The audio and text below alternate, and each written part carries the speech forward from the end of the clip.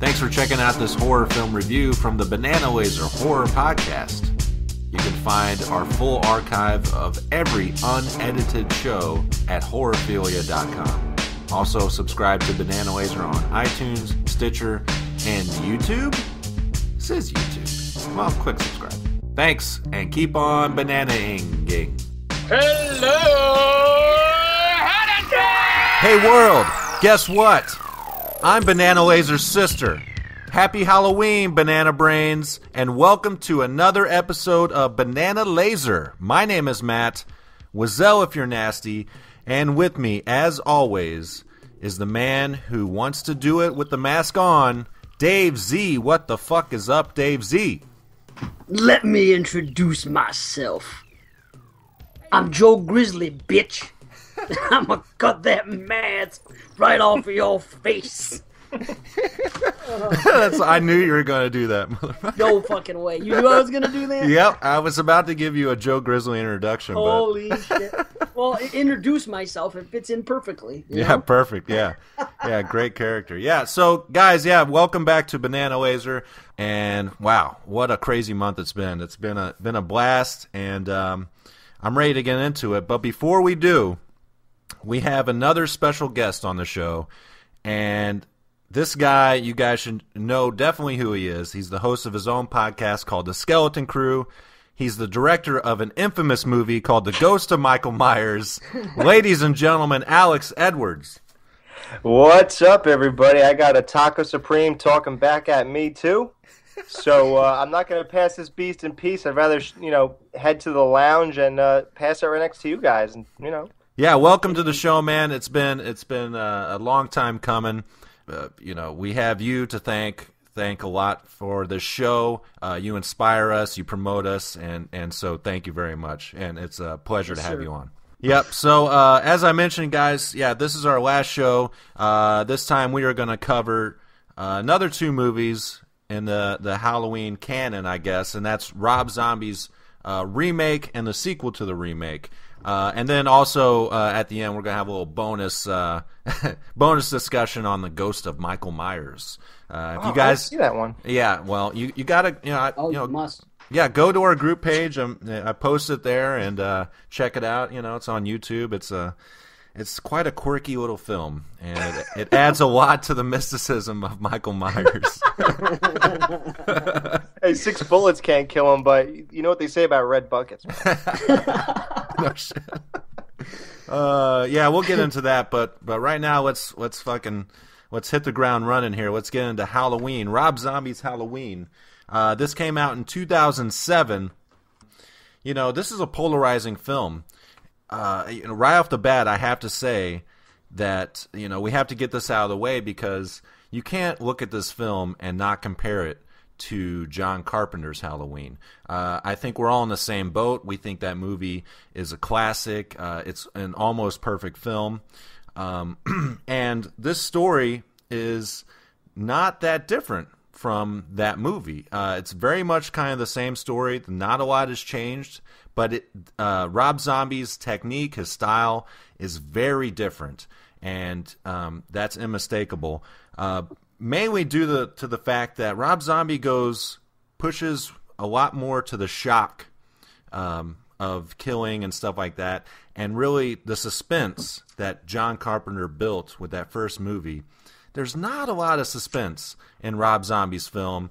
There's not a lot of subtlety. He kind of just lays everything out, and in fact, he really just pushes it in your face. So let's talk about that. What do you guys think?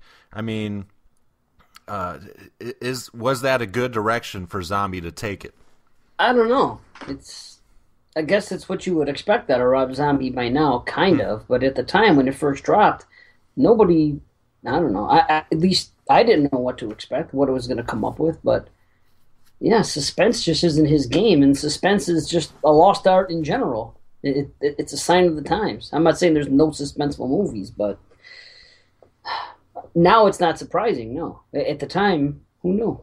Yeah. I don't know what you guys were thinking it was going to be. Yeah, I don't know. As far as what he did differently,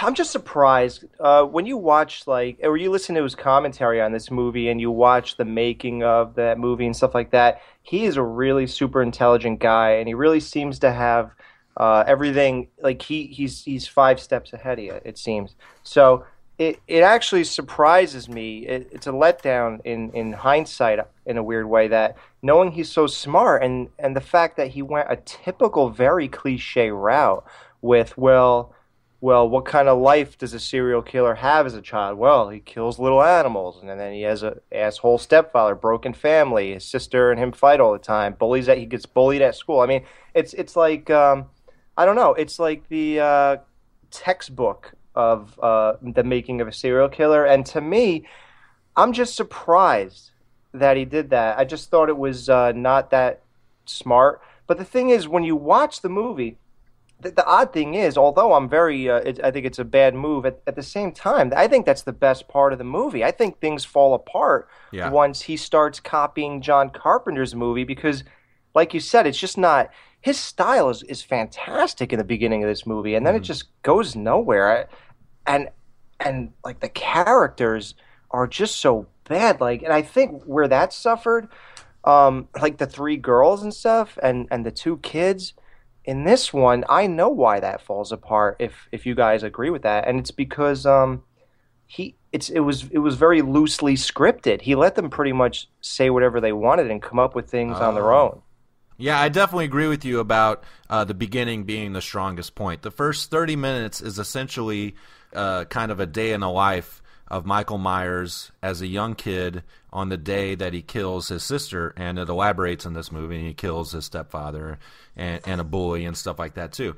And it's the first 30 minutes of the movie, and yeah, it's not really elaborating on anything that we couldn't piece together ourselves. Is it something that we wanted to see? You know, I don't know. But that being said, it's the best part of the movie because once he's in the Smith's Grove, it's terrible. Oh, we don't need to know any of that. and once the John Carpenter stuff starts, it's all familiar ground that he kind of doesn't do right. And and so that first 30 minutes is the best part, in my opinion. It's 2 hours long. All 3 of us watched the director's cut, right? Yeah. Mm-hmm. It's 2 fucking hours long. That's long. I mean, this is a director's cut, yes, and yeah, you expect them to be longer, but it's a slasher. And, you know, I think that he put so much into the first half, and you thought that the second half would be easy. Just make a fucking slasher at the end. You know, final chase, whatever. It's been done hundreds of times. So I think he put everything into it thinking it was going to be real easy to do the second half. I don't know. I'm actually into it enough, even after he gets into the asylum. I'm into it until about the last, 30 to 40 minutes. Mm-hmm. And then done. It's the chase just goes on way too long at the end. Horrible. It loses all steam by the end because he's been going so hard, full throttle this whole time that you can't maintain that pace. Whereas if it were like Carpenter's movie, and that's basically a slow build until the climactic scene, which is how you fucking make a movie. I mean, I don't want to say you can't make a movie, but he definitely has a blowout about 30 minutes before the end, definitely.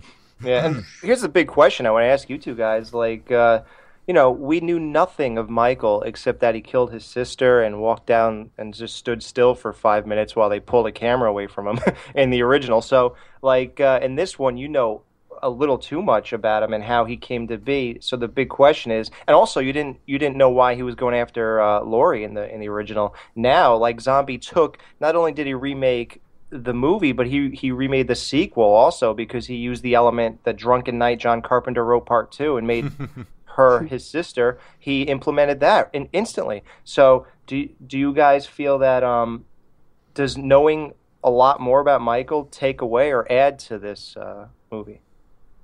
I think it takes away, definitely. the more information, it goes with almost anything. The more information that you have, the less you're going to feel about it, because it's whatever they tell you is going to be worse than whatever your mind's going to make up. Yeah, I think all this information, although I feel like it's the strongest part of the movie, it's not really needed. We weren't ever really wondering, what happened to him in the Smith's Grove. Ever. We kind of got that all from Loomis's dialogue in the other movies. So apparently nothing. They just stood there like mumbling to each other. Like, oh, how bad was that? And what about the idea that people said that he wanted to make the first half of this movie an entire movie? Like, can you imagine suffering through that? Like for a whole 90 minutes? Like, how long until he killed everybody? And then you'd have to sit in that sanitarium all that time? Mm-hmm. No way.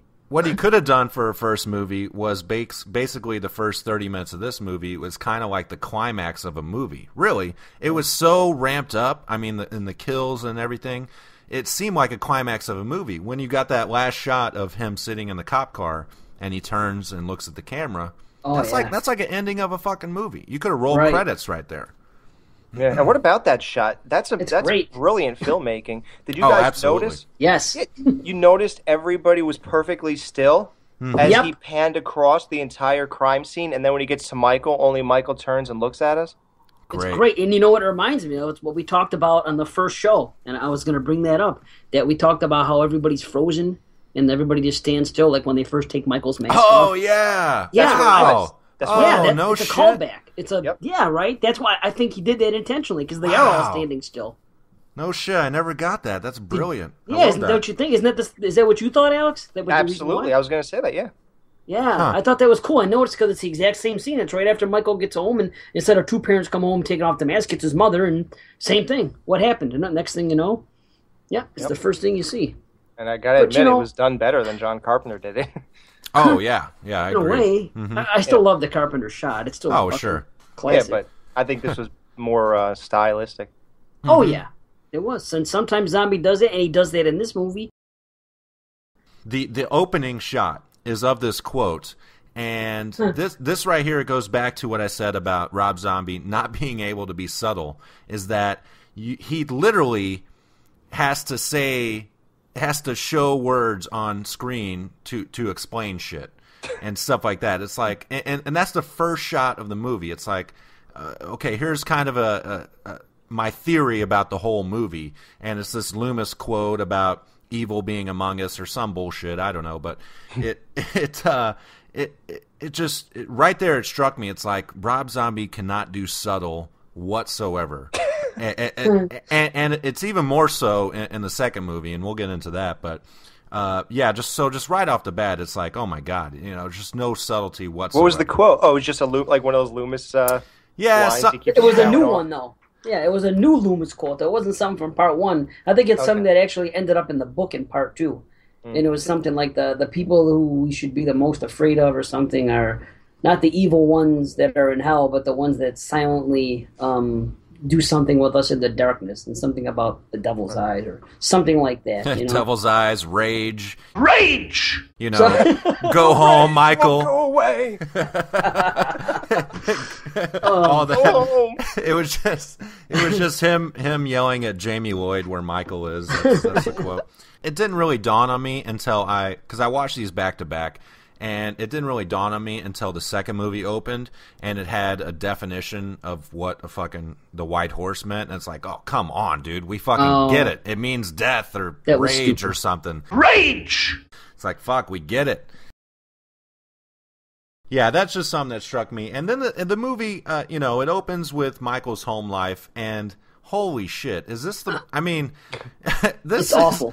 This is nutso. How anybody could even be somewhat sane growing up in this household. I mean, one thing Rob Zombie does great is he has the craziest, sleaziest, nastiest characters in all of his movies, and the stepdad Ronnie is no fucking exception. He is fucking nuts, dude, and every line he says is a fucking crack up. Every single crawl over there and skull fuck the shit out of you. Yeah, no shit. Yeah, that's your buddy there, William. Oh Forsythe yeah. there, Oh God, yeah. William Forsythe. Yes. What an asshole that guy is in real life. Yeah, and it's a shame. There you And go.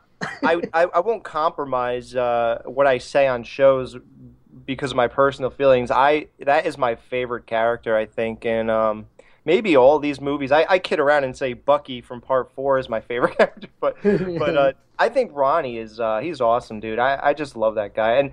And what I really love about they show the breakfast scene of Michael's life in that family, and then they show the breakfast of Laurie's life with her new stepfamily, and it's kind of a contrast, and you see, and I think it was deliberately done, 2 breakfast scenes to see how he grew up and to see her life and how she's out of that family into a new one. And I think that's like an interesting I think there's a lot of cool choices Rob Zombie made. Yeah, that's definitely interesting. That makes perfect sense now that you spell it out. And there's like illicit, sex talk in both, but you can see where it's done with an actual loving family, where it's it seems normal, and then where it's done with a fucked up family, where the stepfather wants to fuck the stepdaughter. What the fuck? They're all terrible. And you know what? When I went to see this movie the first time, I was pumped because obviously it's Halloween. I'm a huge fan of the original, of course, and I was a big fan of House of a Thousand Corpses, and I also like Devil's Rejects. So I'm like, okay, hey, shit, good, this guy's doing this, and now it's Halloween. Hey, expectations were kind of high for me, so I went in there, and I know you're not supposed to compare, but it's hard the first time, especially back then. There was only a few remakes, and and to see the way this started. And the fucking language that was being used and the way they were behaving, I was literally fucking... I can't put it into words. I was almost kind of in shock for the first 5 minutes of it to see that. I was like... No, absolutely. I was like, I don't like this. I don't fucking... It makes you feel uncomfortable, which I think is what he's trying to do. Yeah, I felt the same way. I remember sitting there and looking up at the screen. I was like... it was a turnoff, and see that Dave. I think me and you, because me and Dave used to talk a lot in 2007, actually, on this message board, and we both saw the same clip. And I think Matt, I wonder if you saw this. They leaked a clip online deliberately to sell this movie, and the clip was. All it was Laurie running down the street, screaming, Michael chasing her. Then she gets into her house, closes the door, and then she goes, "Go, guys, go hide, go upstairs," or whatever. And all of a sudden, it's like, boom! And you look up, and Michael's and the kid screams, and then he starts banging the door, and he just, bam! It just opens up, and it's like crazy. And after seeing that, man, I was so excited. I was like, this is going to be badass. People are going to know what the fuck is up with Michael Myers. It's going to breathe energy back into this. I love it, man. I was so excited. After seeing Devil's Rejects, I was pumped. I was so for this, dude. And then, man, after the Asylum, man, I don't know. Yeah. Just all that kind of went away, but I guess we'll get there. But yeah, it should have built up to that. I mean... Yeah. So, it just doesn't shine like it should. Here's what bothers me. It made me hate everyone in that fucking family. Right off the bat, I didn't like any of them. I mean, Sherry Moon was it wasn't anything too terrible, but I'm not a fan of speaking that way in front of your children. She was F-bombing them back and all that stuff, and her character was okay except for that. But obviously, Ronnie was an asshole, and then... the sister, she was a total asshole. You're acting that way and jerking off the fucking thing. Oh, talking about jerking off and hamsters and shit. What kind of American fucking family life is that? Yeah. And then Michael, you want to have sympathy for him because they kind of try to build it later, but he's up there cutting throats of hamsters. Yeah, he's doing the thing with the hamsters, and then the sister's trying to talk to him in the bathroom, and he's putting his hands over his ears, and he's going, I'm not hearing you. Everybody in the house is fucking yelling, right? Mm-hmm. There's no sympathy for anybody. So I'm like, what? It's terrible. Yeah, not even Michael, which I think if you're going to start a movie, this is basically Michael's movie. Like John Carpenter's, it was Laurie Strode's kind of movie. But this is fucking Michael's movie. If you're going to go into his background this much, it's his movie. And you need to make him sympathetic, I think, in a way. And it definitely does not do that. I mean, even Rob Zombie... later, but it was too late. But they got to do it right from Jump Street. They didn't do it. Even in The Devil's Rejects, he was able to take those fucking deplorable fucking characters and make them sympathetic by the end of the movie, So he can do it. He just didn't do it here at all. Oh, hey, shit pants. What's going on? I heard your sister got caught selling blowjobs in the bathroom. I heard they had to pump the cum out of her stomach. Hey, Mikey, how's your mom doing? My old man said that for $1 she'd rub her tits on his face. Shut up. What the fuck do you say, faggot? Mikey's upset. Look how tough he is. Ball liquor. Check this out. I was thinking of making copies of Mommy for the whole school. Fuck. So yeah, then we see, fucking Michael's school life. He's obviously bullied, his mom's a stripper, and... They had to pump the cum out of her stomach. that is a good line. Like, that kid said every mean, it's right? All he had in his brain, his vocabulary, was mean line after mean line. He couldn't say a single thing that was even neutral. Anything. That kid lives to fucking pick on this. He cut out that thing out of a newspaper. He's like, I can't fucking wait to fucking pull this out and show this fucking asshole. I hate him so much. Whatever. The rabbit in red. That's right. Mm-hmm. But he was an asshole to everybody because you see him. They show a little more of him bullying. He comes on and grabs the kid's winter hat and he says something to him. You want it back? You want it back? Yeah. He throws it. Oh yeah, you want this kid to die. Absolutely. Oh yes. And he definitely gets it. He's wandering home through the fucking woods for some reason. I guess as kids do. And then so Michael, he attacks him. And it's great. it's pretty brutal scene. I mean, this is the first kill that he kills a person and not an animal. So it's definitely brutal. You get a sense of Michael's killing style, so to speak, and which is funny because you would think he would be more awkward at first, but just right off the bat, he's just already in zombie murderer kind of mode. You know what I mean? He doesn't ramp up at all. He just starts out at 100% with his kills. But there's one thing I didn't like about Zombie's direction in this scene and some of the other scenes is that he puts the camera with stuff obstructing your view on purpose. And I don't know what he's trying to do there, but that always bothers me. He's got the camera with bushes in front of the camera and then they're in the background essentially. So you're kind of trying to look around these bushes while he beats the shit out of him. And I never really liked that. But I never noticed. Wow. Yeah, yeah. It's just something I always noticed it. Even the first time I watched it, I'm like, why do I have to look through these fucking bushes? What am I, Loomis from fucking part 1? Yeah, scary Lonnie. Yeah. Michael, stop beating his ass with the stick. Yeah, no shit. But there is one shot I do like, and that's where the kid is finally, really dying, and you see, I guess it's his point of view. You see the treetops. Oh yeah, awesome. It's kind of spiraling. That's a great shot. That's a definite example of Zombie's excellent direction because he can do it absolutely. Yeah. So then it's Halloween night and fucking we get more of his home life and all this stuff. Well, this is where the first this is where he takes on his family, and this shit is fucking awesome. I loved all of these kills. 100%. I love how, his sister's supposed to take him trick-or-treating. She doesn't because she's a whore. And how about that thing that he's allowed to go? Let me interrupt 1 second because this is where it fits the story. His mother, they get back after she sees all that shit. They call her away from the strip club. They show her all the pictures about the fucking dead cats in the locker and pictures he took all the animals he killed and shit. And then Loomis is there. He's introduced. There's a serious problem here. Now, she doesn't know, obviously, that, he killed the kid when he ran off. But he ran off. And on top of that, like I said, all those pictures and all that, that's serious, dramatic shit. If someone showed me that of my child, holy fuck. I mean, bottom line, no one's trick-or-treating that night. My family is in crisis. You know what I mean? Wow, yeah. No shit. That's just bad parenting. Yeah, she's terrible. But you know what she says? She goes, I shouldn't even let you go trick-or-treating after that shit you pulled today at school. And I'm thinking... The shit you pulled. Right?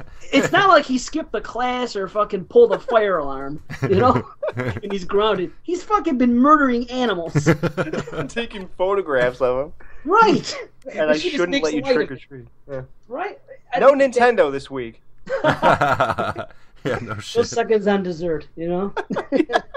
That is wild, man. Yeah, and earlier I was going to say how everybody in this family seems terrible except for the mother, but yeah, no, she's terrible. Yeah, that is terrible. Yeah, no, she doesn't know what the fuck she's doing.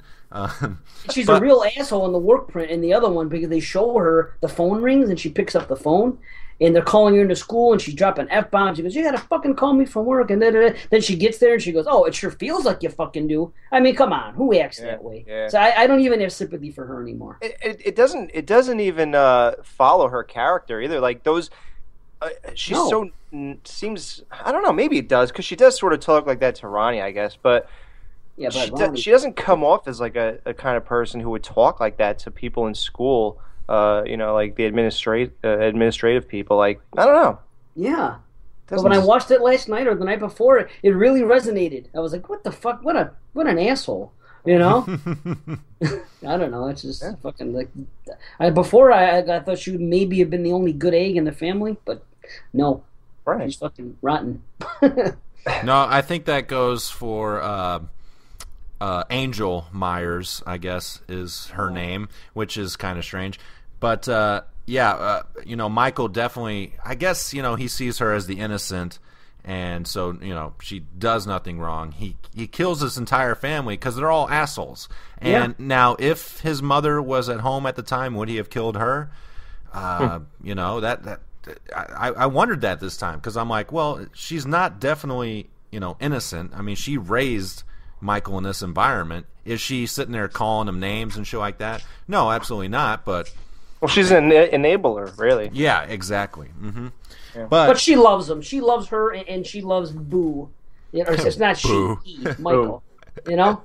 Morning, Boo. He loves the baby. He loves his mama. I think that much is evident in. I just love how it's a Halloween movie and he calls the baby Boo. Yeah, that's a great joke. So it made me laugh. So kind of fucked up, though, one thing I do love is that before he kills his family, he's sitting on the stoop. He wants to go trick or treating. Apparently he does, because then he's at the kitchen table eating candy. Right. And I just love it. It's like he becomes someone else in this part. He's just eating candy. It looks like he's not even really thinking about anything. And then he gets up and he goes to the drawer and he gets the duct tape and the knife.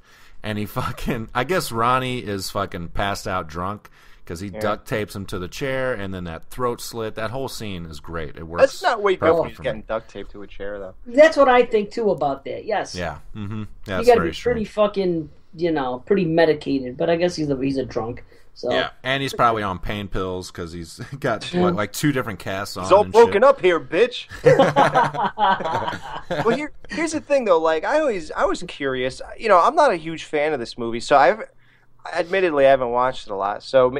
I don't know. I forgot to really pay attention to this part. I was curious as to what do you guys think made Michael snap? I mean, I thought it was maybe because he couldn't go trick-or-treating because his sister blew him off for the guy and he thought he was going. But then, like you said, he's eating candy, but it was eating candy that they were supposed to give out to other kids. Like, what do you think made him snap exactly? As soon as he made the first kill. That's what I think it was, too. And the mask. Can you realize that he puts the mask on before he makes that kill? Mm-hmm. Just like Michael does in the original series, he only kills with the mask on. Mm-hmm. Right. Yeah, so I just think that fucking thing sent him over the edge. And I guess because it was Halloween, he happened to have a mask on, and he fucking whacked the kid pretty good. And I think that was it. Yeah, he just, after that first kill, he was just like, okay, yeah, I understand now. This is what I have to do. You fucking pissed me off. I'm going to take you out, essentially. Maybe. So, I don't know. But yeah, so then he goes upstairs and, and we get introduced to the Michael Myers mask in this movie. Now, it's a strange kind of way to bring it in. I don't know if I like the introduction of it too much, but one thing I do like is the look of the mask. I don't know how you guys feel, but I feel like this is the first time in a long time that the mask has actually looked good. It definitely, it's got more features, I think, than, the classic mask, but you can tell they tried to recreate the design of the classic Shatner mask. What do you guys think? I agree. Mm-hmm. Absolutely. Yeah, I agree with everything you said. I don't have much to add to it. It's a pretty solid, a new take on the old mask, and it fits in perfectly with this movie. Yeah, I think the first one obviously looked the best. I think this one looked better than the second one, even though it's the same. It just didn't look as good. It was like kind of a little mushy. I didn't like the way the second one looked exactly for most of the scenes. But this one reminded me sort of a Part 6 mask. It was. I think it was definitely. It's my favorite besides the original, and I like how they aged it too. And I think it was. I'm definitely happy about the look of this mask. Definitely. Mm-hmm. Yeah. By the time it comes back around later in the movie, it is my favorite mask. The aged look on it looks so fucking awesome. I love it. But yeah, there's lots of Zombie in these next kills. He really did some stylistic things directorially that worked great. Stuff like the sound design when he's killing the boyfriend and stuff like that. The sound cuts out and stuff like that. And it's just stylistically, it's great. And when you do stuff like this, you always ride that fine line of being like an asshole director, of saying, "Oh, look what I can do," when I make movies, I'm making art, stuff like that. But Zombie has had so much practice with it from, doing videos and his other shit that he really knows what he's doing now. And stylistically, this next couple kills are great. And what about the image of that mask on a little child's body? That's awesome, man. You know what? It looks like a midget. That's what I always remind me of. Well, it's actually a chick, What? The stunt double.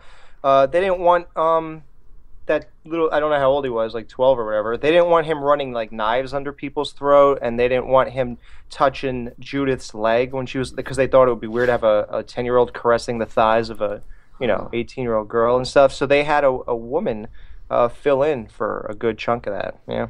So what? A little person? Just a very small, petite woman who was very short. Huh. Wow. Oh, that's crazy. Huh. Yeah, no shit. Yeah, it's definitely an iconic kind of image, and they've already played the classic theme earlier in the movie, but this shot of them coming down the hallway and they're playing the dun-dun, dun-dun, it just fucking works great. I mean, it's the kind of moment that makes you, gives you goose flesh, it makes your hair stand up. It works fucking great. Yep. Definitely exciting. Yep, that whole sequence was great, from the time he slits the guy's throat till the time Judith is dead. The killing of the boyfriend with the aluminum bat, which for some reason you could see that happening in real life because you've held those bats in your hand and you just, I don't know, it's crossed my mind in my life that fucking strong around. It's just one of those things. It just seems like something that could happen, getting bashed to death with a fucking aluminum bat. And then everything you said about the Judith scene is great, and he's stabbing and slashing her. It's fucking, it's very good. And the music, the fucking Shape Stalks theme, the fucking dun. Oh my gosh. Yeah. Are you guys disappointed that he didn't look up at his own knife while he was stabbing her? Yeah, that's right. I haven't thought about that. No POV. No POV. Yeah, that's him. Interesting style, or interesting choice to leave that out. Yeah, absolutely. Considering that, I feel like once we jump forward, and the kind of shots where we're following Laurie down the street definitely feels Carpenter-esque with the movement of the camera and stuff like that. So for him to leave that out, it's definitely interesting. Never thought about that. They don't do them anymore, POV. That's why people love the Maniac remake so much, is that it stuck true with the POVs of the original. It's just like a lost art form. But look what happened. A lot of people like that Maniac movie, and that's one of the things about it that people are talking about. Mm-hmm. I wish he would have done a little bit of that. Yeah, I don't know. It might have been maybe just too much. It's just like, come on, do your own thing already. Yeah. So who knows? I guess so. Yeah, I hear you. I first met Michael 17 years ago. When I first met him, he was a sweet, charming little boy. But he had nothing inside. There was something missing. A void. There was no conscience, no reason. Even in a rudimentary sense of life or death, right or wrong. He's come back for her. Tell me, Michael, what do you remember about that night, Halloween? What do you mean, like my costume and candy? So you remember nothing about the killing? You remember nothing about getting a knife? I didn't do that. Oh, okay. But you were covered in blood. Whose blood was it? Then we flash forward 11 months later to Smith's Grove, and we get Loomis's second introduction. And, oh my God, we talked about it earlier, but this stuff is so fucking boring. Nothing fucking happens. Michael reverts back to being like a normal kid, except he's wearing masks and stuff like that. But he seems more normal, and it's just like, they're answering stuff that we don't need to know. You don't care. It's basically like 20 minutes of the movie that it doesn't matter what happens. You could have established Loomis and Michael's relationship with 3 lines of dialogue. You didn't have to film all this shit and show it all. It was just boring and unnecessary, in my opinion. Well, I got 2 things to say about this.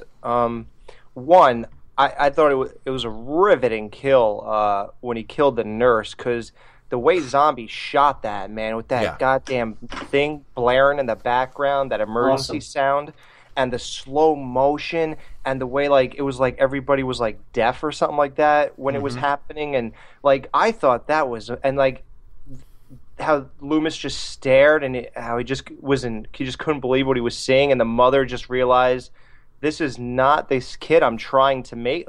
These rose-colored glasses are not what's, I got to take these off. This is not the kid who I think it is. He's just not a nice kid. He's a killer. And I got to wake up to that fact. And, and although this was an enormous waste of time, and that was the only good scene in that asylum, and I think what Zombie tried to establish was, he tried to bring a realism, everything he wanted to be realistic. And when they were sitting there, and then all of a sudden there's another shot, they show snow, and then they pan from the right, and they just go across, and it's Michael at the table, his mom, and I guess Loomis on the left, and she's just there, bored out of her mind. Michael's just sitting there, not really talking, and it just shows you how this can wear on you, and it just brought it to real terms. Man, this must be exhausting shit, man. Just doing this months and months and months and trying to reach this kid who's just gone. And I guess the other thing I want to talk to you guys about is, what do you think about the approach Zombie took that Michael didn't remember killing anybody? Yeah, that's it. Pity. Do you pity him or not? That was the problem I had last night.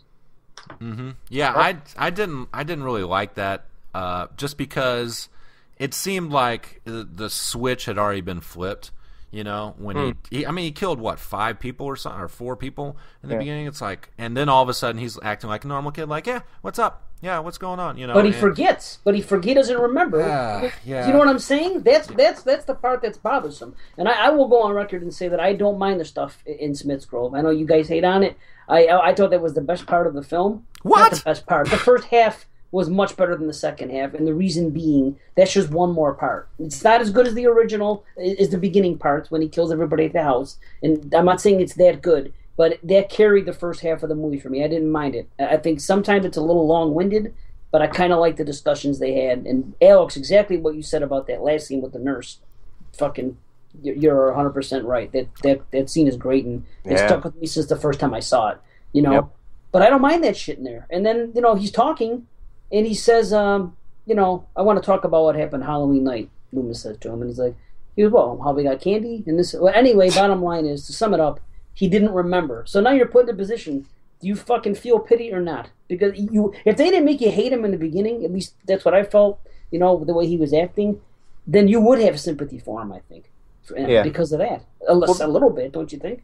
I mean, it's weird choices, but here's where I think Zombie dropped the ball really bad.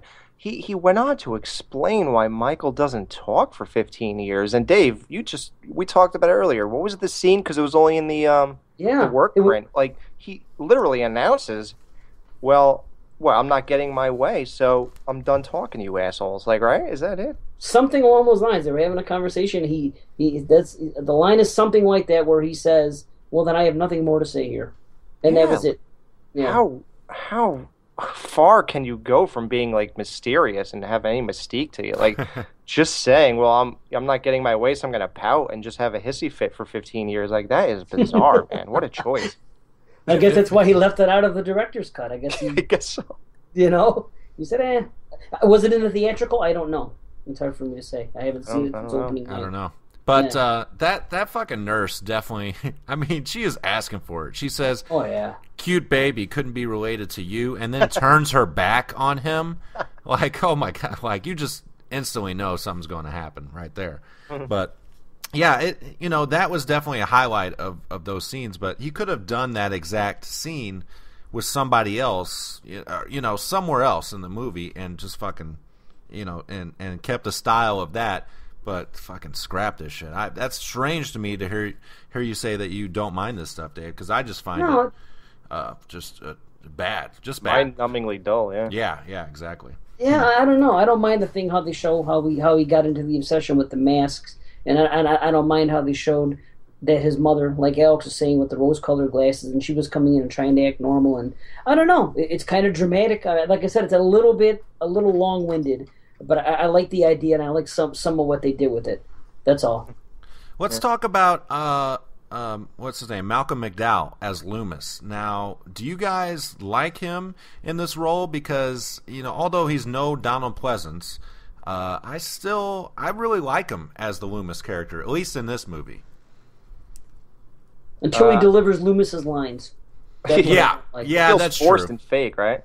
Yes. Yeah, when he says the lines directly from the first movie, none of them work. And you know what's weird about that? I say, and I guess we all agree, it feels forced and fake. Mm-hmm. What's weird about it is the guy never watched Halloween, so he wasn't even trying to imitate Loomis or anything. Like, it's just a regular guy reading a regular script to him. It's because we have those lines in our, we've seen Halloween so many times. We have those lines ingrained in our mind, and Pleasance delivering them.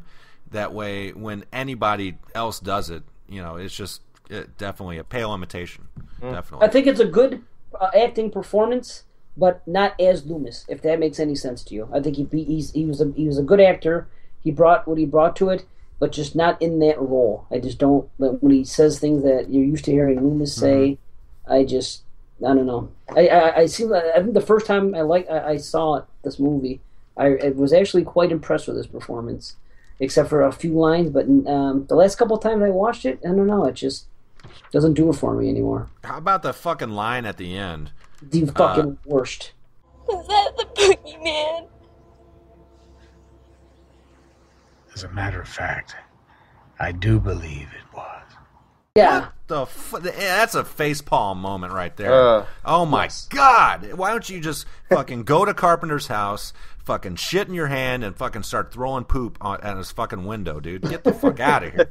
What the fuck? As a matter of fact, I do believe that it was. Oh my God! That just it's fucking horrible, man. Oh man, and I don't know. Did Scout say "'twas the boogeyman" this time? I don't know.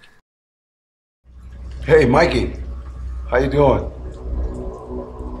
Look, you can't let those walls get you down. Believe me, I know. I spent a little time behind walls. I know they can drive you crazy.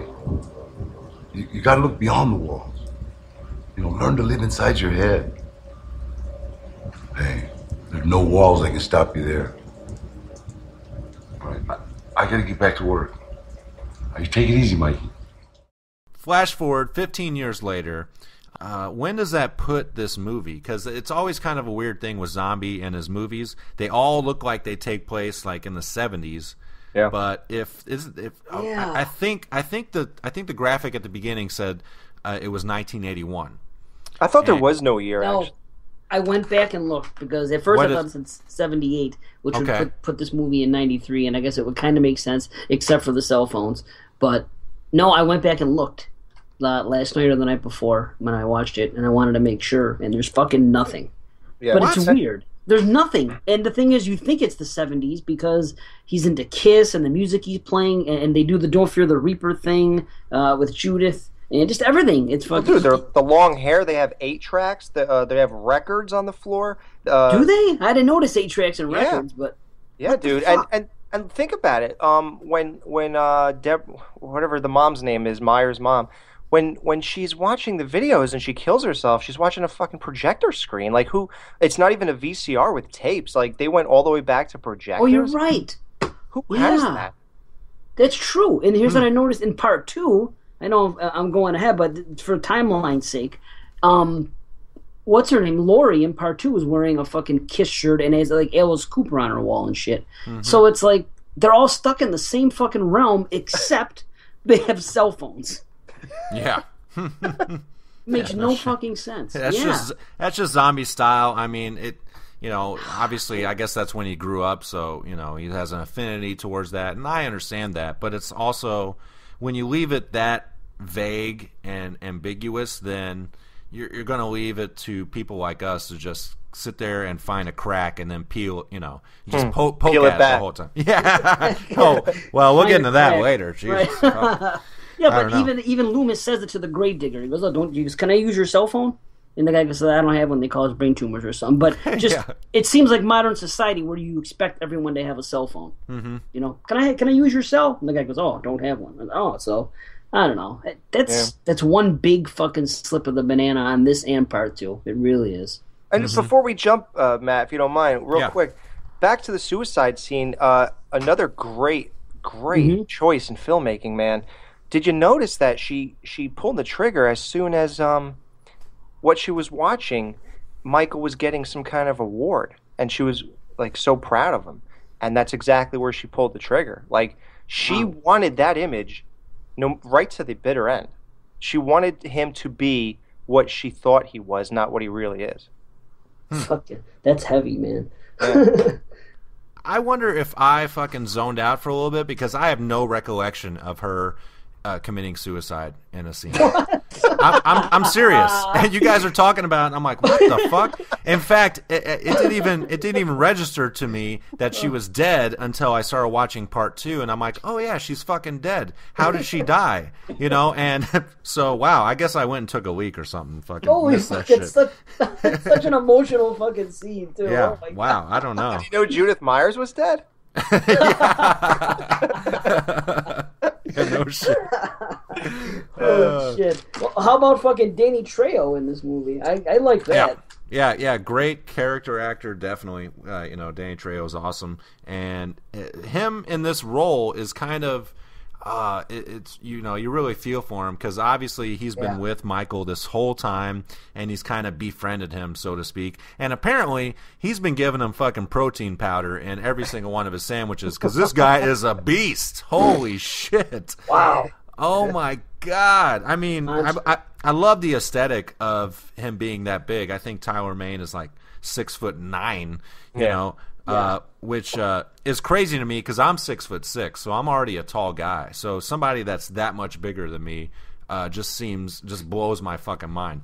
But yeah, he definitely beefed up. It's crazy. Holy shit! He was a wrestler, fucking in WCW in the early '90s. Really? Yeah.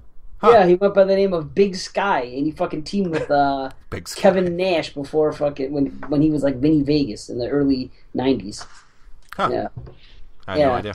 It's fucked up. I just read that the other day. I was like, what the fuck? But he is a monster in every sense of the word. He's tall, 6'9", and fucking I don't know what his weight is, but holy fuck! I knew his weight. In the movie, he's 250. And when he wrestled, he was 380, believe it or not. What? Yeah. Holy shit. Oh he my said he slimmed down God. to 250 for this movie. Oh man. Yeah, if he was that big, it would be fucking just, that would just look terrible. I think, he shouldn't be ripped, because I don't think he's working out. Yeah. Be like Fat Jason in fucking Part 6 and the forest scenes. Oh God, yeah. With the daytime shots. Yeah. So, but how about Danny Trejo? What he tells him? I wanted to point this out. He tells Michael, he goes, "You got it, Mikey. Hey, Mikey. I spent some time in behind bars." But then he goes, "You got to look beyond the wall." He tells him. Oh yeah. And I thought that was cool. That's a nice little callback. Exactly. To what Loomis says in the original. Yeah, it definitely was cool. Words of wisdom by a fucking janitor or whatever he was. No shit. He knows, but he's doing that job. Yeah, no shit. Hey, he's lived, man. He's lived life. So yeah, okay. Now we're introduced to Giant Michael. We see his fucking room full of masks. He's fully embraced mask culture and paper mache and all this stuff. And I get what they're trying to do. It's obvious. He even says it when he's a kid. He's like, I want to hide behind the mask and all this stuff. Yeah, he hide his ugliness, which he should. No, yeah. I mean, I don't mean to attack a kid's looks, but Jesus Christ, that kid's ugly. No shit. And then we're introduced to some other characters, other guards or whatever they are, and our janitors or what the fuck, but. And these are some more just fucking nasty characters that Rob Zombie loves to put in his movies. And these actors are great. I love them. But, yeah, they are just some of the slimiest guys in the world. They come in, and we saw the director's cut, so we get the rape scene, which the theatrical, I believe, has an entirely different kind of breakout thing. Do you guys know what that is? Yeah. They're walking down a hallway, and I think Bill Moseley's in it, too. Yeah, he's one of the guards. Oh, no shit. Oh, okay. That's his part. Yeah. They're all walking down the hallway. There's 4 guys surrounding him. I think they're bringing him to his hearing or some shit like that. Mm-hmm. And he just, decides to smash him against the wall. And then he just uncuffs himself and just walks out. And here's the other thing about that's interesting. I don't really recall what happened to Danny Trejo. I believe he wasn't one of the guys escorting him out. So he lives. He never gets murdered. And then they went back. And they asked Trejo to come back 3 months after the movie was wrapped, and they shot that scene where he stuffs his head in the water. Really? Yeah, that wasn't originally supposed to be there. Yep. See, and I guess he kills Danny Trejo's character, and you're supposed to really understand that at this point in time, Michael is no humanity or something like that. He has allegiance to no one. Yeah. Yeah. Mm-hmm. Yep. And which is strange because, I mean, let's talk about, is his motivation for the end of the movie to kill Lori, or does he want to be part of a family again? Is that what he's trying to get back to? Is his goal to kill her? I don't know. It's bizarre because he tries to show her. He shows her the picture, and she's like, I don't know who that is. So he kills everybody else, well, except Daniel Harris, which is ridiculous, but we'll get to that when we get to it. But he kills everybody else that's in his fucking way. And Loomis. He doesn't fucking kill Loomis. Well, yeah. He doesn't have a little mercy on him. Right. But anyway, he gets to her, and he's showing her pictures and shit, and taking her hostage, and, whatever, doing all that shit, and it seems like he does want to be with her. Let me ask you guys this, though. I was thinking about this the other day watching it. Do you think this would have been a better movie if they completely ignored the sister angle? Yes. Yeah. Right? Yeah, because whenever you pointed out that that they're siblings right off the bat, then when you get into the Carpenter stuff, it kind of makes no sense. Right. Because how would he fucking... Okay, he has find her, number one. He has the psychic link that he... Exactly. Yeah, she really finds him. I mean, she drops the stuff off at the house. He's just there. He fucking sniffs her fucking scent, and then say her panties. Yeah, no, he smells the envelopes that she drops off, And, all of a sudden the psychic link is fucking, get out of back. Yeah, well, that's, I mean. Oh, that's stupid, man. It is stupid. It is stupid, and it's really played upon in part 2. They're completely psychically linked. Oh, that's hard. It's that they're calling back from freaking. Why would you call anything back from part 5? Jesus Christ! Right? Talk about taking elements from a shit pile to add to your movie, man. Like, what is that all about? They're psychic. Mm-hmm. Yeah, I'm surprised at this rate he doesn't have like a fucking thorn symbol on his fucking wrist. Yeah, right. Why stop there? Why stop at part 5? Hey, buddy, just give you a heads up. I got a Taco Deluxe Supreme talking back at me, so I'm gonna be a while. So, do you mind waiting somewhere else and let me pass this beast in peace?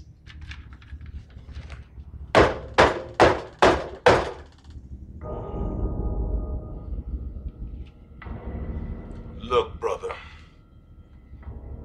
if you're looking for some kind of action, you better take it on the arches before I'm done dropping this load. Or you gonna be one sorry a-hole. I see. What we got here is failure to communicate. You just hold on, Daisy. I got something for you.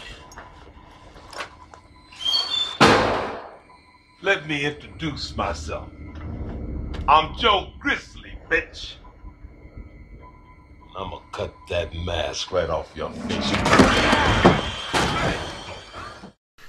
We get a great scene and another great character. I love this character, Joe Grizzly, played by Ken Foray.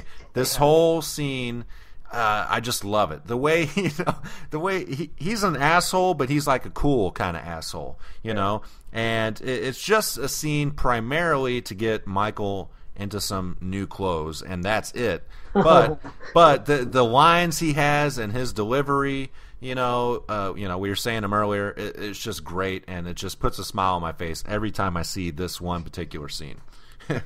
Yeah, that was brutal too when he kept smashing his hand. Oh, here's a little inside tip on that. When he grabbed his hand and he kept smashing it against that stall, and then you see like there was like some kind of poster and a glass frame on the other side of it, and it actually smashed. That was awesome that they added that. And what's cool about that whole scene is that when they did that, they had they made stalls that were designed to be broken and shit like that. And I don't know why it wasn't used on the first take. I'm not really sure what it was all about, how their shooting technique or whatever, but they never used them because those guys really did that to real stalls. Holy shit. Yeah. Wow, I was thinking that too. It looked fucking, I'm like, holy shit, that looks realistic as hell. And wow, yeah, that makes sense. Holy fuck. That's awesome. It is realistic. I'm surprised they didn't fuck themselves up doing that. Yeah. Right? Yeah, you would think. Fucking you're slamming somebody's anything against, even if Tyler Maine's using his own hand and just punching it. I mean, what the fuck? Yeah, I wonder if they just made that up to add some mystique to the movie. Like I don't know, but that's really weird. Yeah, but it's great. Cool. And brutal is the word. It's fucking completely brutal, and it's a great thing. It's the first kill. Well, pardon me, it's not the first kill, but it's. I remember seeing that at the theater the first time and going, fucking, that's great. Michael's badass again. I haven't felt this way about him in years, where he's fucking a force. I don't know. It's just that kind of put it over the edge. Now, after he kills Joe Grizzly, he steals his clothes, and he's heading home. He's going home to Haddonfield. Yeah, they fit. Crazy. And there's no blood or cuts from the knife on him or anything. Yeah. Continuity. I had to wonder right off the bat, and this is an element that I think Zombie was very smart to take out of his movie, because once he kills Ken Foray, I'm thinking instantly, oh, he's going to steal the semi and drive that to Haddonfield. But nope.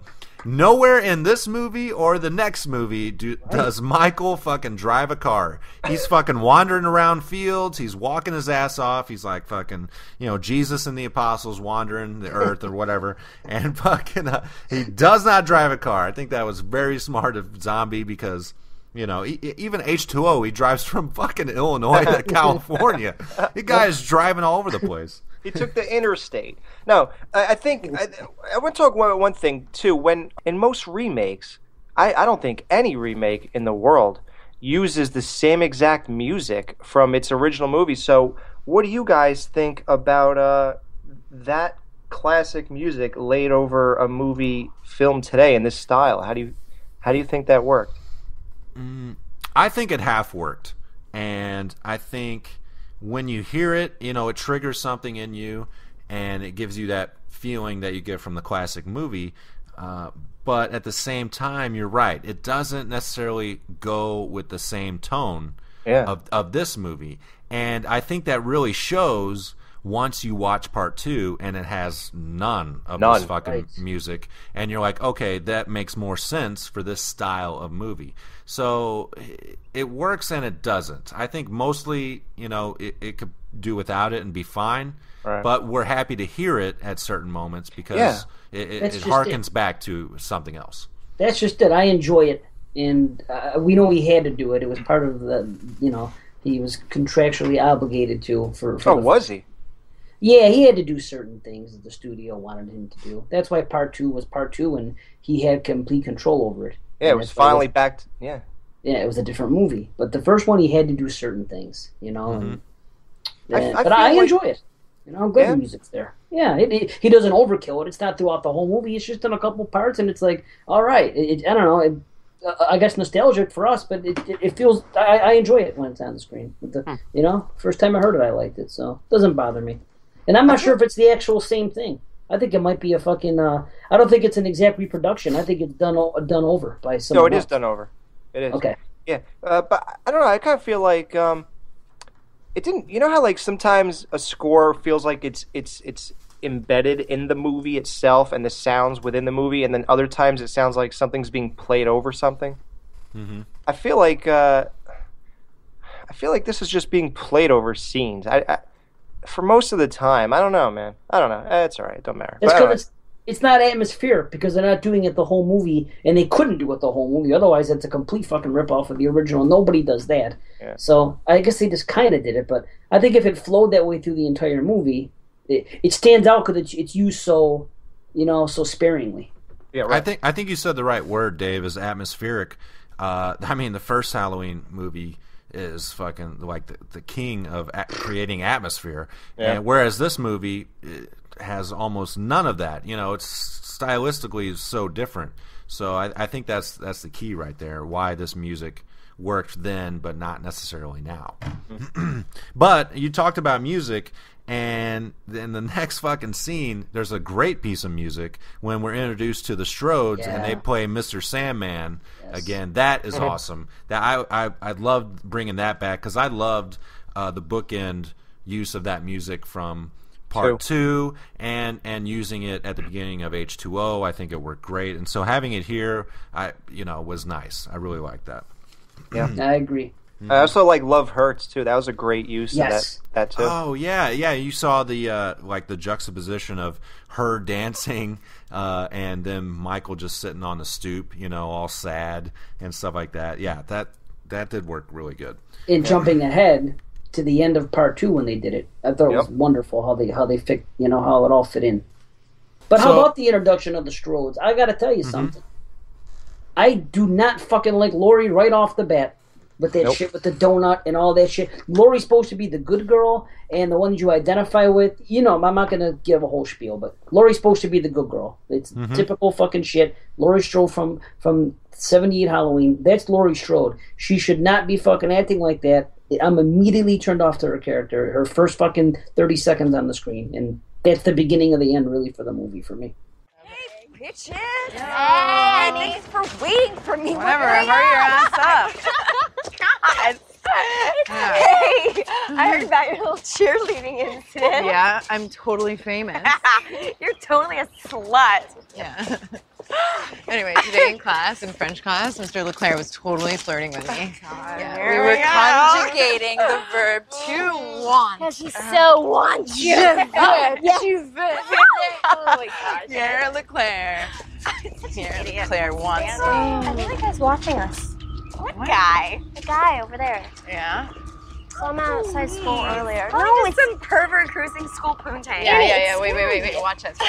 Hey, freak, you want some of the young stuff? You like that? Well, come and get it. Hey, stop. Hey, asshole. Hey, my daddy's the sheriff. Huh? Why don't you go crawl back under your fucking rock? See, I told you. It's just some stupid fucking pervert. Total pervert. Gosh, you guys are crazy. That guy could have been dangerous. Oh, whatever. What is he gonna do? I don't know. It's weird. Rob Zombie has this weird...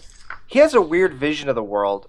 He believes that, like, everybody has this edginess to him. Like, if you look at this movie, like, everybody has edginess. Even the little kids have Oh, this yeah. Yeah, fucking... what's Tommy Doyle? He's got like some zingers, man. He's got all these one-liners and stuff. Yeah. Everybody, is fucking amped up. You're right. Everyone, and it's like when you get to that, like, I don't know, man. It takes away from who is edgy, because if everyone's edgy, well then, what are we doing here? Yeah. Right, no one is. They're just a bunch of assholes. And this really, oh god, the fucking worst line. I don't know if you guys, if you guys picked up on this, man. The by far the worst line of this movie is fucking Annie. When they, I guess they don't show him in the any cut that I have, but they're looking at him in the street, I guess, and she goes, "Hey, asshole, my daddy's the fucking sheriff, so why don't you crawl into your fucking rock?" Like, I was like, what am I watching here? I knew you were going to say that. Dude, I agree 100%. Yeah, it definitely sounds like some of those stuff you were talking about where they're just making up their own lines and stuff like that. And, when the girls are walking down the street, the only part that made me smile or laugh was when... Linda says totally there at the end. That's nice. I like that. But other than that, the whole scene with these girls, is, I mean, and she's saying cunt and C-U-N-T. Like, what am I, like, this is really, like, this guy's really trying too hard to make these people, like, He overplays that fucking card way too much. I don't think he does it every single movie. I don't think he did with Lords of Salem. But I think he just does that with every other fucking movie, and that's a knock on him. And he does not know how to wrap up his movies, and I'll get to that. You're right, he doesn't, right? He's the Stephen King of fuck. Stephen King is the best author that's ever lived. However, he has one flaw. He does not know how to fucking wrap up his stories. Remember it? The fucking spider that comes out? Like, what does this have to do with that goddamn clown? Listen, I've read fucking 30 of his books, and I've seen the movies and everything. That's his biggest knock, for whatever reason. Nobody's perfect, and that's his flaw. Right? It's like they all of a sudden. It's like, sorry, go ahead. Oh no, I'm sorry, I interrupted you. Well, I was just gonna say real quick that what do you guys think about the difference? Laurie is in basically the opening scene. If you get rid of the the thing before the credits in the original. She comes out in the opening scene and drops the key off, and in this movie, she don't show up till almost pretty much the third act. Yeah, that's different. Definitely different, and that goes back to what I said about this being Michael's movie, and he's definitely the main character, and so everyone else takes a back seat. Even what should be really the protagonist of the movie, and she shows up so late in the game, it's kind of, it's just too long of a movie. That should all be trimmed down, definitely. Yeah. I can't even imagine what it looks like now, the theatrical, because this is a 2-hour movie, and the last act still seems rushed. Yeah. And people might be going, "Hey, moron! She was in the the beginning. She was the baby crying," but I'm not talking about that. Yeah, no. She's not a real character at that point. All her lines were terrible in the beginning. Jesus. But all this stuff where we got to introduce all these new characters now. So quick, right? Yeah, really fast, But at the same time, I think he feels like he can do it really fast because you essentially already know all these characters. He's making this movie like you have the knowledge of the Carpenter movie. Right. He should not have fucking done that. He should have made his own. He should have fucking made it like a real movie that people have no knowledge of the previous movie or any of the sequels, and then they would have been more fleshed out. We wouldn't have hated all these characters. I don't know if you guys hate them, but I think most of them are pretty bad. I hate them. Yeah, exactly. Yeah. And it just doesn't work. You don't fucking care for any of these kids, and it's like, yeah, Michael, just kill him. I don't give a shit. You're right. Fucking very good. That is the problem, that he expects us all to know the characters because being such big fans of the original, that he doesn't.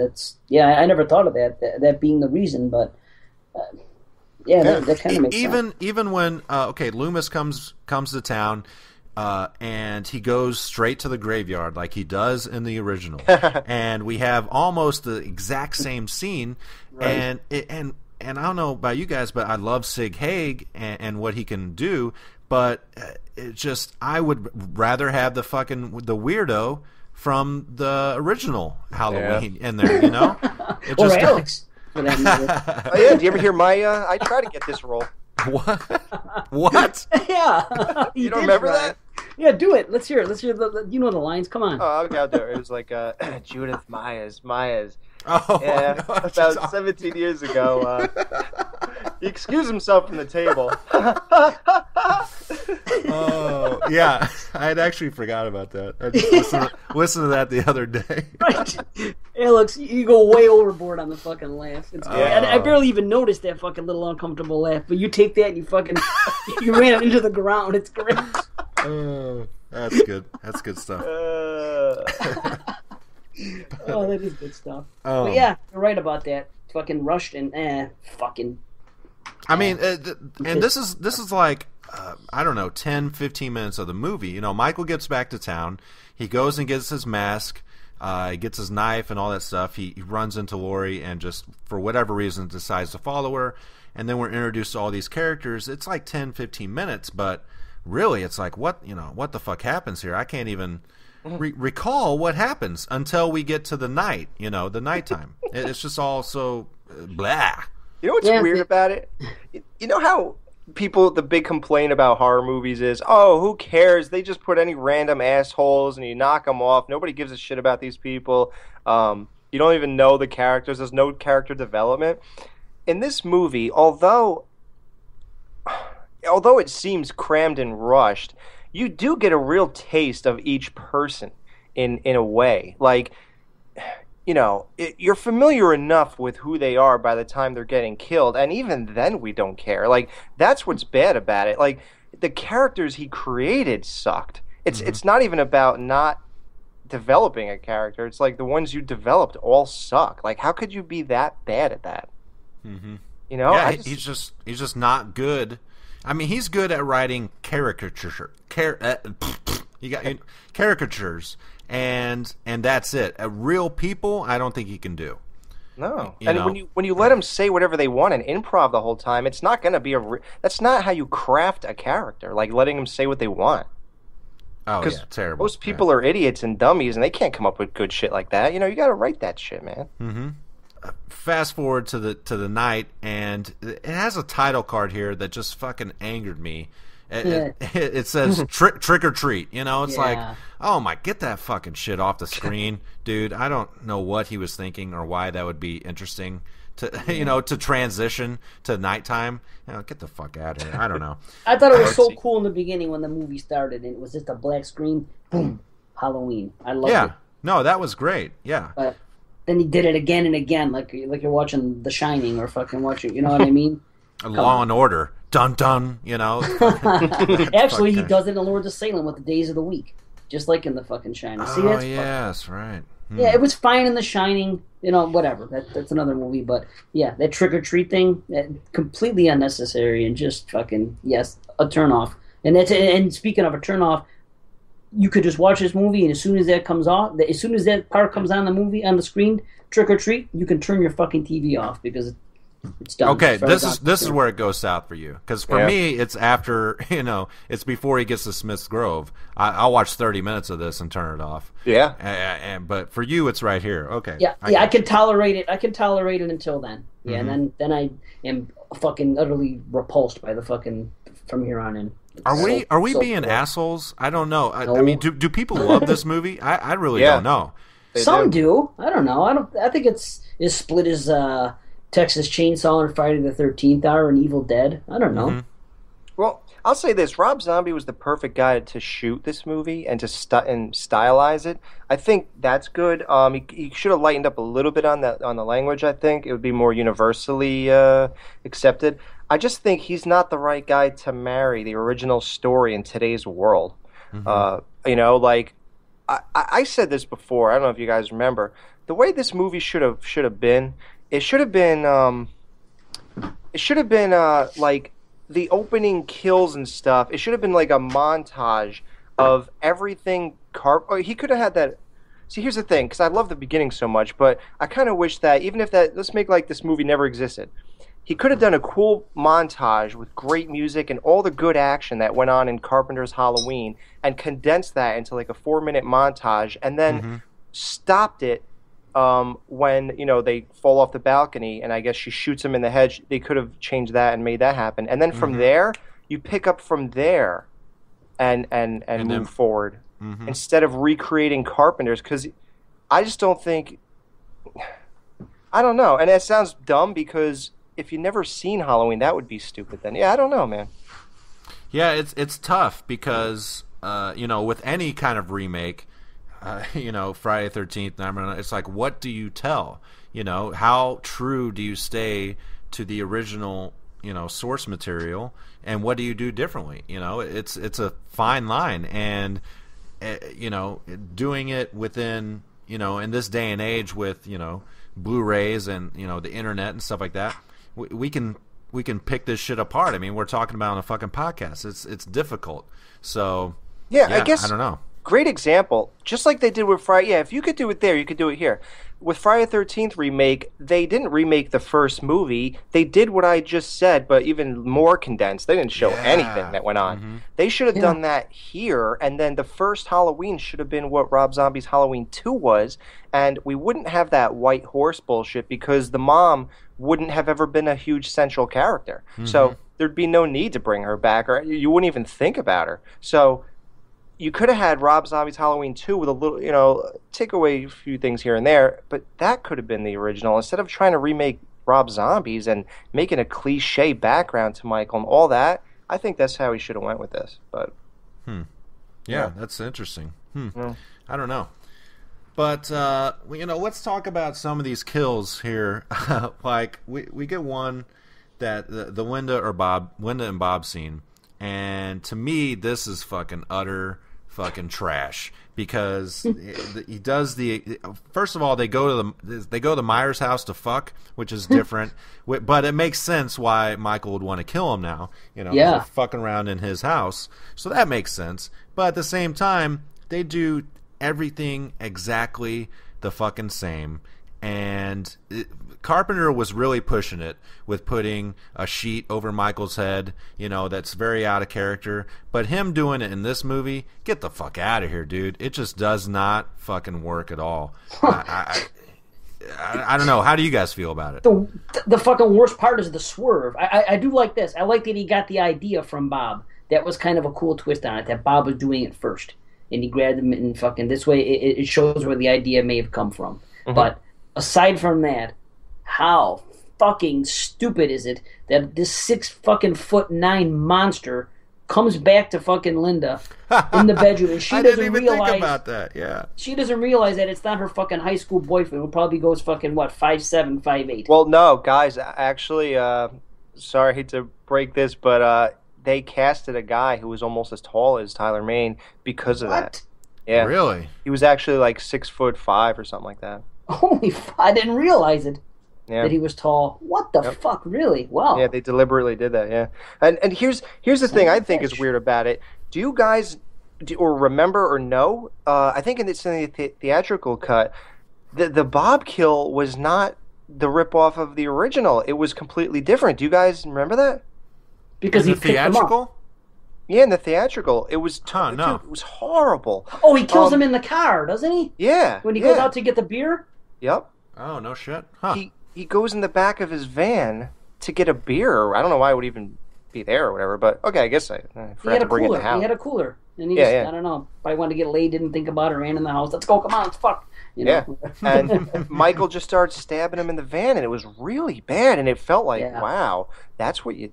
I don't know, man. But here's the other weird part. Once in this cut, when he does the Bob kill and he stabs him against the wall, that is just. It's not in character of this Michael. Mm-hmm. I don't think this Michael would have done that.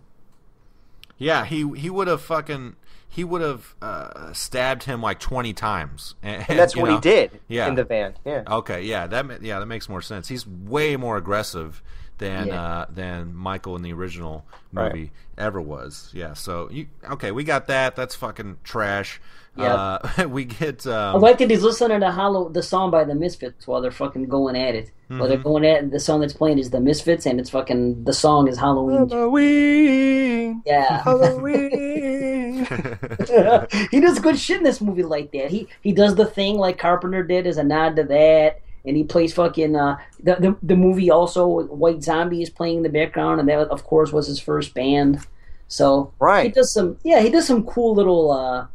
Yeah, but do you guys feel like he dropped the ball with the thing? Wouldn't it have been a brilliant move to do Carpenter's remake? Yes. Why didn't he fucking show the remake? That makes that would have been so perfect because you would have been tipping your hat to John Carpenter. Get the fuck out of here! Come on, right? And it's so obvious. Yeah. What the fuck? Great call. It didn't even occur to me. Yeah, wow. dude. And it's obvious. You're right. It actually pissed me off because it's like you're I know you're making a remake, but all this is a pale comparison to Carpenter's movie. The least you could do is throw that in there. It's not like Carpenter probably never even watched this fucking movie, but still, for us, But anyways, right. So then what the fuck happens? He kills Annie Brackett's boyfriend, and she almost dies, and.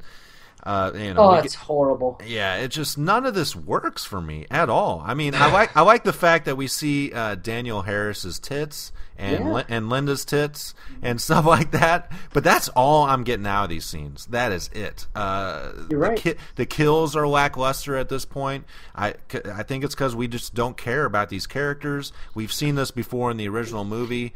At this point in the movie, I would turn it off. If I wasn't watching it for this show, I would have turned this shit off.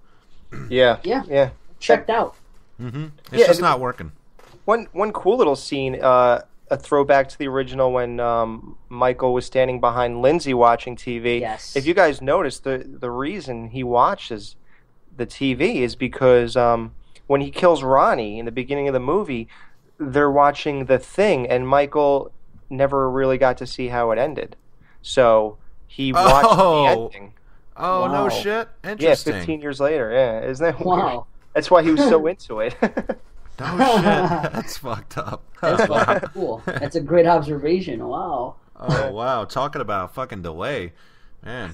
Right? I've waited 15 years for this. Jesus Christ. That was his whole motivation. He just wanted to see the end of the thing. It's got to be playing on this TV this night. I know it. Let me go back to my old neighborhood. Fucking Halloween. Yeah, let's see that movie. And then it's a letdown. He fucking hates it. He's like, God damn it. That sucked. Yeah. Fuck. Then he comes off his game. He's for some reason he can't kill Danielle Harris. He lost his fucking touch. Yeah. Yeah. What's that all about? What is that about? Yeah, like horrible. That's what it is. This movie just really falls apart. But I have to say right here, we're talking about tits. And the banana I got appeal in this movie is Linda. She looks fucking... I mean, I didn't really like her until I saw her naked, but then I'm like, wow, okay. It usually helps like a girl more. Yeah, that's the chick I'm going after in this movie. That's the one I'm going to appeal. Wow. I'm Danielle Harris all the fucking way. I love the way she's talking dirty to him and shit. I love it all. She's cute to begin with, and she's nice and, she's fit, but... When she's talking that shit to him on the couch, that's fucking. I like that dirty talk. She's too short for me, man. She's like a midget to me. I she's can't nice fucking. and petite. I can't get with that. Yeah, well, fair me enough. and Dave are a foot shorter than you. So Yeah, Right. exactly. Yeah, I'm like Tyler Maine standing next to her ass. are you a giant? Yeah. I think the banana I would peel.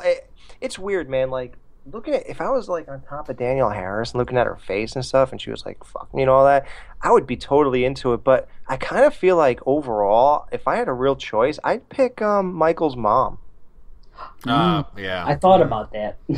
Yeah. Fuck. She is I do just. like her. She's In just this dumb movie, to she's me. not hot. But I know she's hot. Even though she wasn't hot in this, I know she is, so I'd still go for it. I loved her in House of a Thousand Corpses. I thought she was all fucking hot in that. What? You like the squeaky voice she does?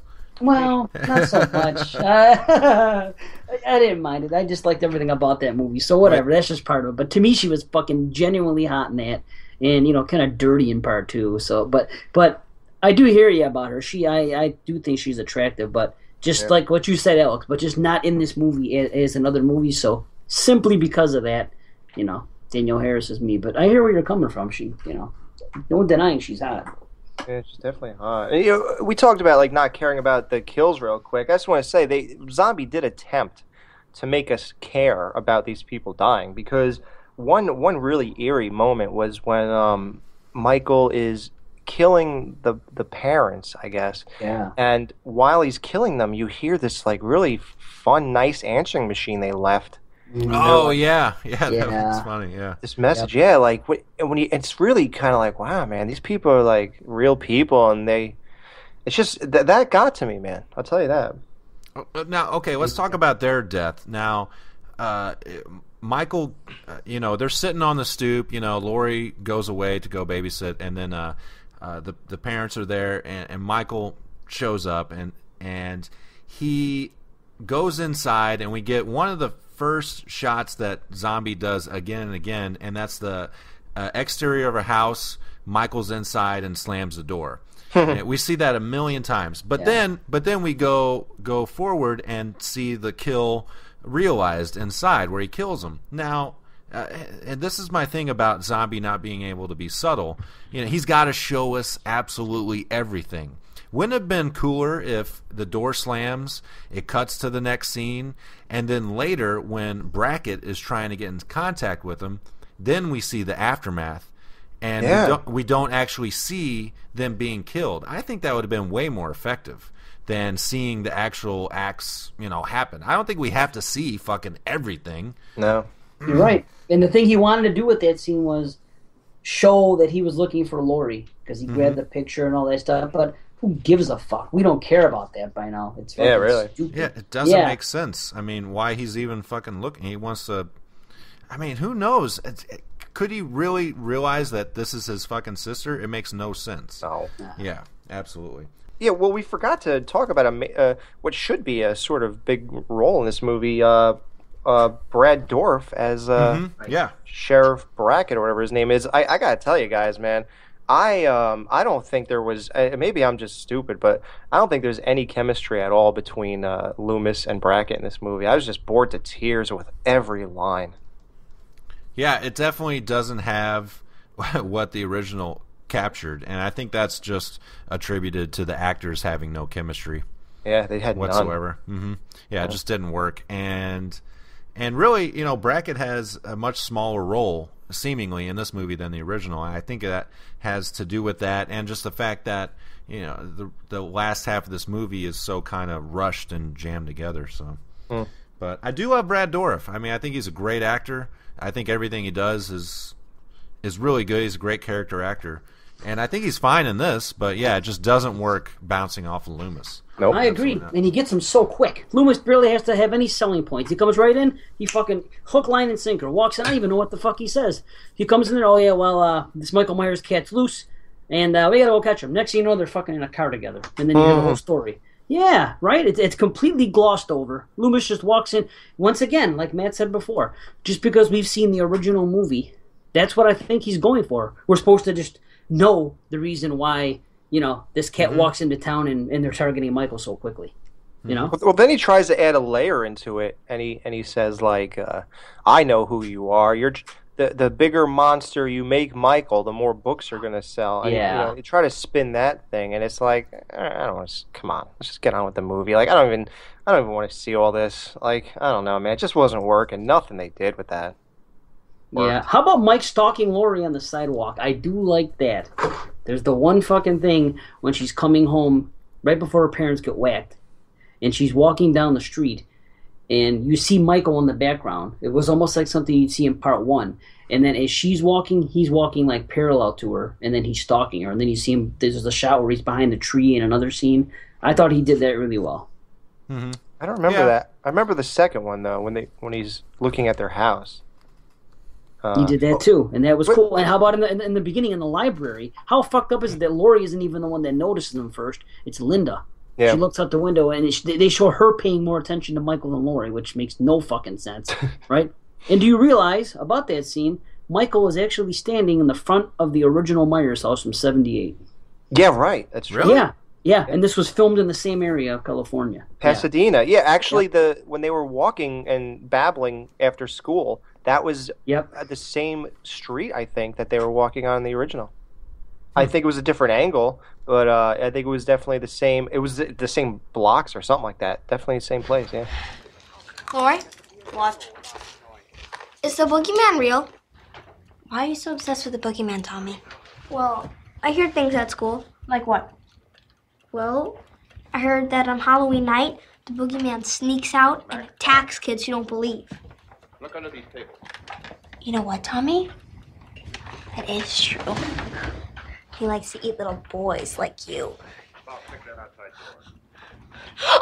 the boogeyman's here! We're gonna die! Tommy, we're gonna die! Hold that thought.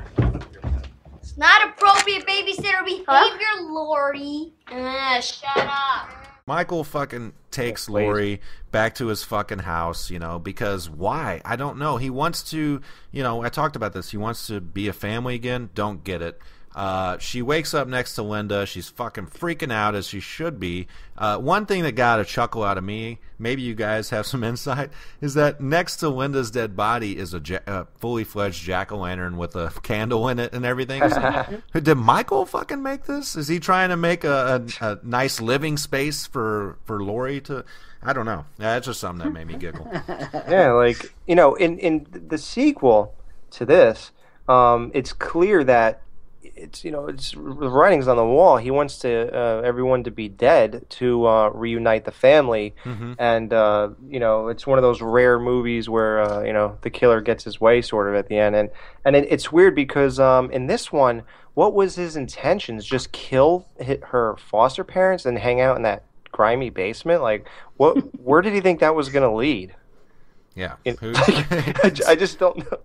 No idea. It's fucking none of this works. It just doesn't work. No, it doesn't. And we. Well, that's the sister angle, though. See, in the original, nothing was supposed to work. He was just supposed to kill her and her friends. Yes. In this one, you want to throw that bullshit in there. Now you got to find. Well, where do we go? Well, he wants to be with her again. Like, you have to come up with some stupid shit because you went with your sister angle. That's where you fucked up. Mm-hmm. Yeah, definitely. And it's painful. In the last 20 minutes, and that chase is the worst fucking final chase in any slasher movie ever. Agreed. Oh my god, dude, guys! Yeah. Seriously, I'm not bullshitting. It's not for like humor's sake. When I was in the theater and I was watching this for the first time, and he was taking that 2x4 and hitting the ceiling, going after her, that went on so long. I seriously just started looking around the theater. And I wanted to leave. Like, I really said, I don't want to watch this. This is terrible, and this is like, I don't want to watch. I want to go home. But then I said, I can't do that because I have to be able to talk about it and know what is, I have to see how this ends. I wanted to leave. It was that bad. It was so anticlimactic, it's disgusting. Yeah, it just keeps going and going and going. She gets out of the house. She falls in the pool. Loomis shows up. He goes. They go to the car. Michael shows back up. She goes back into the house. It's like, fucking just cut out 15 minutes of this. You don't need all of this. It's crazy. And I mean, we've been going so hardcore this whole time. It's like, this is not exciting anymore. You've blown your fucking load already. Like, there's nothing exciting about this. Yeah, it's almost like a girl saying, "Do you want to have sex again?" Like 20 minutes after you did, and you're like, "No, not really." Yeah, no, I'm good. Yeah, good. Yeah. No. But so the chase continues throughout the house. One little thing that I kind of liked was right before the ending, they both fall off the balcony together, and I guess that was kind of a nod to the original of that happening, of him being shot off the balcony. When I saw this the first time at the theater, when that happened, the screen went black, I was hoping the credits were going to roll right there. Oh, yeah, absolutely. I thought it would have been a better ending, you know? Yeah, I don't know why. Well, you just want it to be over. I mean, it's excruciating to sit through this. It's not exciting. It's like, oh, thank God, it's finally over. Like, it was bad, man. It was bad. I'm sorry, I don't understand why people like this movie. I mean, fucking Michael looks great. The look of him is great. He's fucking intense. If you want brutality, you're gonna get that, but sort of. I think I understand people liking bits and pieces, but people who like this movie from beginning to end, I don't get you guys, man. No, I think they're wrong. Yeah, absolutely. You're wrong. So yeah, they fall off, and then we get the extra ending of her blasting Michael in the face. Somewhere along the line, she got Loomis's gun, and she's sitting there, trying to shoot him. And even my girlfriend, she's sitting there pulling the trigger, and it's just clicking. And even my girlfriend was like, "What, does this bullet only have or this gun only have 3 bullets in it?" Or something, like, what the fuck? She's like, "I thought you could have at least 6. Like, I shot him 6 times." Yeah. Exactly. And how about that? Like, he couldn't even let us get out of the theater. Like, we had to sit there while she kept pulling blanks. Like, can you just let her shoot the goddamn? Yeah. Like, and we know it's going to happen. Just fucking do it. Yeah, like, there's no suspense. Like, I guess that, you know what? Maybe that was good writing. Like, the suspense was, maybe there's no bullets in it, I guess. I guess that was good. But at that point, you just want to leave. And I guess the one interesting thing is when he grabs her arms, you wonder if it's like, just kill me, or did he grab her and then just like lose the energy to move her arms away? Or like, what? Like, I don't know. Was he suicidal at that point, where he held the gun to his head? Yeah, I think Michael. Yeah, it's like, how much tunnel vision does he have? Does he just want want to get Lori in some way? And it's like, at that point, does he realize, fuck this, it's not worth it, just fucking get rid of me, fuck, who knows? Yeah, who the fuck knows? We're putting way too much thought into it at the end here. Yeah, I've been checked out since Trick or Treat, Yeah. Since that's green. Yeah, well, let's talk about our favorite kills, the fucking banana split. Mine easily goes back to the beginning of the film, and that's the Ronnie throat slit. It's like the first.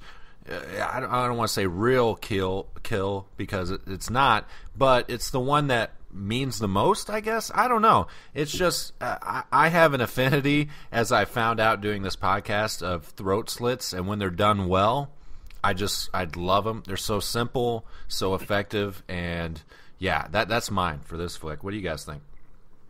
Well, I've said it before, and I've said it again. I'm also fucking big on the throat slits. I point them out every time I see them. When they're done right, they're great. And that is a great kill. The first 3 kills in the house are great. The aluminum bat, the slit, and fucking Lori's death are all really good, I think. But, Judith, and it's really... What's that? Judith, you mean? What did I call her? Lori? Yeah. What the fuck, Judith? Yeah. I guess it was too You didn't kill the baby. That would have been nice. Right? Yeah, that would have been fucked up. Holy shit. That would have been a better movie. You can lose that whole fucking angle. He just chases random kids, But I think those 2 chicks look alike. I don't know. Anyway. Yeah. It's really close because I like them all, but I'm going to go with the throat slit as well, just because, I always do like them. I think I cringe more when I see the aluminum bat death. It's like, oh, man, You feel every smack with that bat. Yes. Yeah. Yes, you do. Yeah. But seeing the throat slit is always I'm always, I'm into that. It looks good, so. Yeah, I'll stick with that. Ronnie's death is the banana split for me also. Yeah, I think he was definitely channeling Corey Feldman with the aluminum bat kill.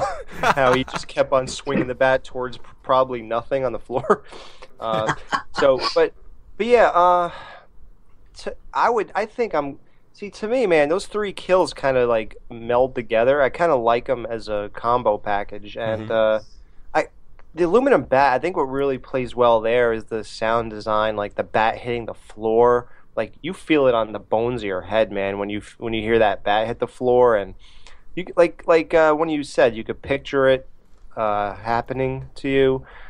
Judith Myers was great because when he stabs her and she grabs the knife and he pulls it through her fingers like Norman Bates in Psycho 2. And the way he follows her down the hallway and that music, it's so well done that it's hard to like just overlook that. I'm gonna go with the Judith Myers just for that hallway scene. I just think that was great, man. The slow-mo and the music, and it was like a variation of that dun dun dun. It was like different. I don't know what was different about it, but it was different. And that just really, it really just affected me. So I'll go with Judith Myers as the best kill.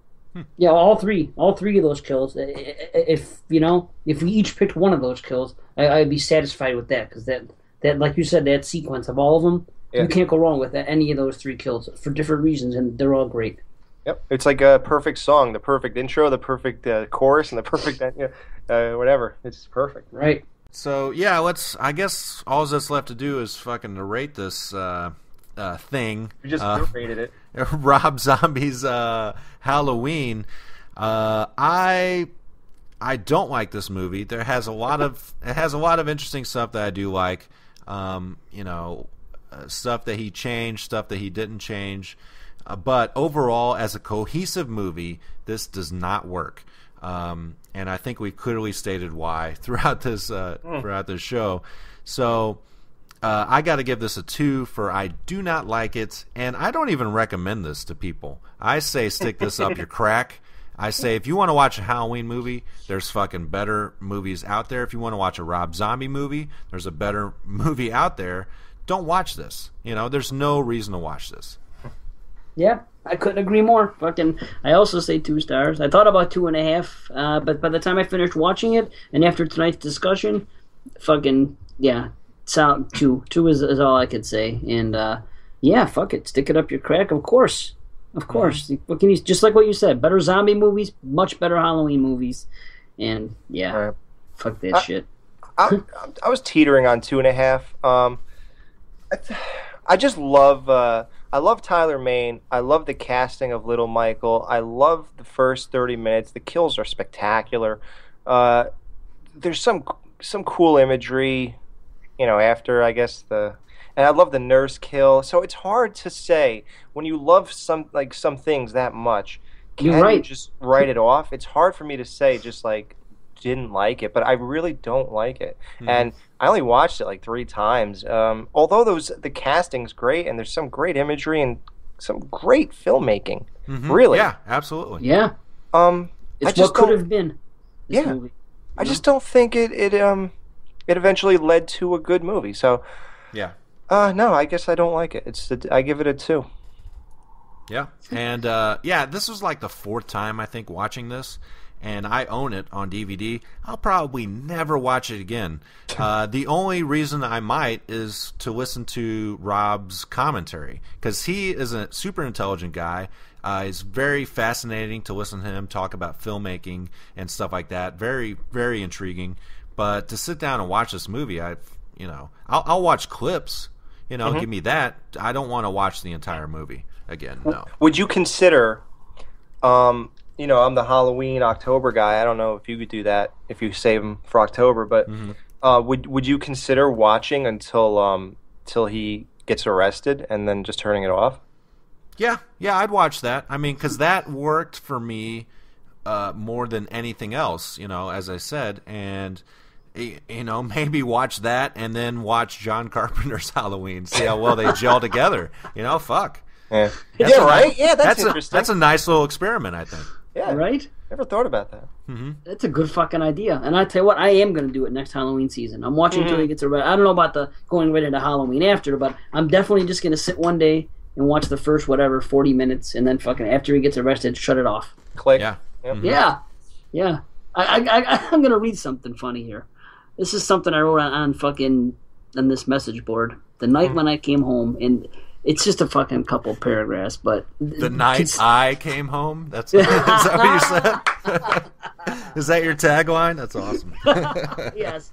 Dave Z, the night I came home. Yes. Well, this is just a quick thing. It's funny because I'm looking at it now. I want to know what I thought about back then and how I feel now. And listen to this. It's ridiculous. Okay. Well, I'm also a hardcore fan of the original. I flip-flop between Halloween and Friday the 13th parts 1 and 2 as my all-time favorite slasher. I really liked this movie. I did not like the stepdad, Forsyth, with the over-the-top language in the first 5 minutes, which had half the theater cracking up. I did not like maybe 2 more things about the plot. I enjoyed the rest. Michael was aggressive, reminded me of zombie Jason, kind of which did not bother me. I thought the mask was great personally, the best since the original. I liked Loomis and Tommy Doyle as the closest to the original. I wasn't sure about Laurie her first few minutes on screen, but warmed up to her. I don't know what the fuck I was thinking when I said that. Right? Good gore is also a plus and a high body count. Most important, though, Michael is scary again. Not the joke that he was since part 2, for different reasons. That's all for now. Oh, no, hold on. One more quick thing. Do not compare or you will ruin your experience. Just go in the theater with an open mind and view this as a standalone movie. That ain't gonna help. Yeah, well, I know. People actually applauded when this movie ended last night. What? Yeah, you know why? Because it ended. Like, yes, I could go the fuck home and do something worthwhile. That's fucking funny. Wow. And then I ended up and I say whatever. I gave it 4 stars. That's what I said the first time I saw this. What, 10? Nowadays I would. Now it would be, yeah. That was 2007, Dave? It was August 31st, 2007. Oh, brother. Oh, yes. man. Right? I like how you said don't compare when he fucking forces you to compare it. I mean, he wants you to fucking compare it. It's crazy. Wow. It's recreating scenes. Yeah. Fuck. Oh, my God. As a matter of fact, I do believe it was.